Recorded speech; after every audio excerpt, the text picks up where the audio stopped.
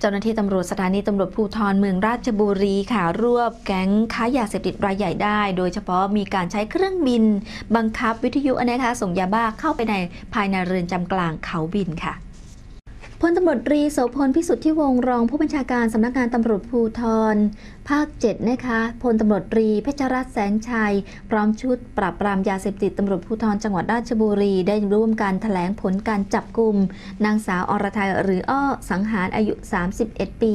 อยู่บ้านเลขที่36หมู่2ตำบลหลุมดินอำเภอเมืองราชบุรีพร้อมของกลางเครื่องบินเล็กบังคับวิทยุราคาประมาณ 200,000 บาทยาลดอาการข้างน้ำมูกในจมูกซึ่งเป็นสารประกอบตั้งต้นในการผลิตยาบ้าและยาไอซ์จำนวน 23,400 เม็ดโทรศัพท์มือถือ3เครื่องตัวปั๊มยาเหล็ก1อันและอื่นๆอีกหลายรายการจากการสอบสวนของเจ้าหน้าที่ตำรวจชุดปราบปรามยาเสพติดด้วยนะคะมีการขยายผลแล้วก็นางสาวอรทัยก็ให้การรับสารภาพว่าตนเองนั้นเป็นหนึ่งในผู้